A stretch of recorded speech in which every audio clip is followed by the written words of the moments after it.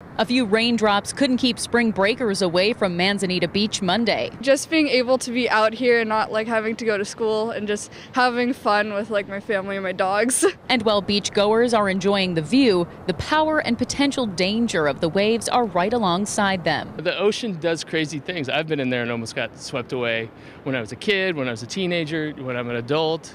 It could be a scary thing. On Saturday afternoon, Nehalem Bay Fire and Rescue says that woman was sitting on a large driftwood log when a sneaker wave hit, crushing her in the process. You're talking about a several-ton log rolling across you.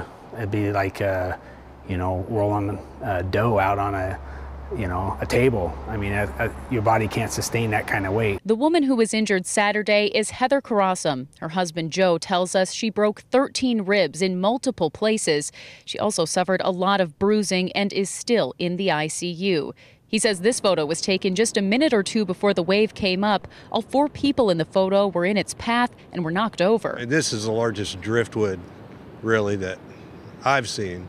So I was surprised that the logs were so big and could pose a danger. They're called sneaker waves because they appear without warning, often surging high up on the beach with deadly force, and they're impossible to predict. But Chief Sherbaugh says there's always that possibility. And that's why they say you must always be watching the waves. At any time, a larger wave could come in, knock you down.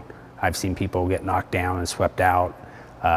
If you're anywhere near a log, it only takes a few inches of water to cause that log to start moving around and rolling about in the surf. And while some logs might seem small, they can be waterlogged and weigh tons. So if you see a log in the surf or on wet sand, stay off it. You should never turn your back on the ocean. Oregon Parks and Rec also really stresses the importance of keeping an eye on your kids while you're out at the beach. They're also warning people about rip currents. If you do find yourself in a rip current, they say don't panic. Swim parallel to the beach until you can get out and then head for the beach. We're going to have more tips for you to keep your spring break safe. You can find that at kgw.com. Live along the Oregon coast, Brittany Folkers, KGW News.